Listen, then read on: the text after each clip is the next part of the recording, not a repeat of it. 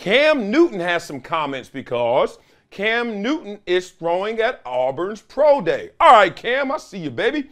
Let your actions speak louder than your words. But Cam had a couple of comments just to get everybody prepped, just to get us a taste of what we're going to see at this pro day, supposedly. He said, quote, unquote, ain't 32 MFs better than me. I hope he said MFs and not motherfuckers, but he probably said MFs. I don't know. But Cam said 32 MFs ain't better than him. Got a point there. Also said, tell me how these randoms keep getting jobs. Got a point there as well. But we also got a counterpoint. He said this before last season on the Pivot podcast with my dog Fred Taylor, Tangy Tang, and he didn't play at all last year. So he's been here before in the speech and talking about it, but it didn't materialize into an opportunity. Okay, there's a reason why Cam Newton is not signed. Let's listen to the analysts, those talent evaluators. Basically, they say he's going on 34, extensive injury history, and he struggled picking up the Patriots offense. We all saw that, right? And he hasn't really had above average passing grades and marks since 2015 when they were in the Super Bowl and he didn't dive on that ball, right? Ever since then, it's been like this for Cam Newton in terms of the passing game. But we do know he is a solid rushing threat. He can still run the ball. You can't teach that size. He's 6'5", 245, still can move, all that. And he will be tremendous insurance in the league as a backup if he can swallow whatever that looks like in terms of ego and being a backup. I've been there before, Cam. It's a little weird. And the salary that comes from being a backup. Even though that's millions and millions of dollars, these cats get paid. I remember Taysom Hill got $17 million and he was a backup. So it's some money out there for a backup. So they were saying, where are the landing spots for Cam? Tell me if this is your team and tell me in the comments if you want them. The Packers, assuming what happens with Aaron Rodgers, you still got Jordan Love and what else?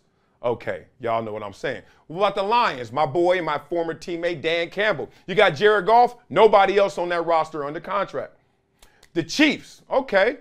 We got Chad Henne retiring. Why are you retiring? You behind Patrick Mahomes? Just milk that. Hold a clipboard. $5 million a year. What are you doing? But he's gone. So now, behind Patrick Mahomes, they got a third-year guy, Shane Buechele. Who that? Exactly. That's why I don't know how to say his name. Okay, the Ravens. Lamar Jackson, I don't know what the hell. Why y'all ain't offering Lamar Jackson $5 somebody? Like just to wash your car or something? Like y'all tripping on Lamar Jackson. But whatever happens with him, you got Tyler Huntley. But he's a free agent. He's trying to get paid. He may go somewhere else. Okay? Titans. We know what's going on with them. They both have been signed, Ryan Tannehill and Derrick Henry, King Henry. But Tannehill's been hurt of late and just seems like there's a glass ceiling. Whether it's him or it's the system or whatever. He is peaked. It just seems like plateaued or what. So the Titans is one of them. And the Raiders. What about the Raiders? You got Jimmy G. All right. You know I love me some Jimmy GQ. Problem is, Jimmy doesn't always play all 16 games. Matter of fact, he never does, like basically. So behind Jimmy G, they got Chase Garbers. Come on, y'all. Cam Newton need to get somewhere. Like he said, all these randoms. Like maybe he's not a starter right now. He has to show that he can play in the NFL or be a proper reserve. But how did he get here?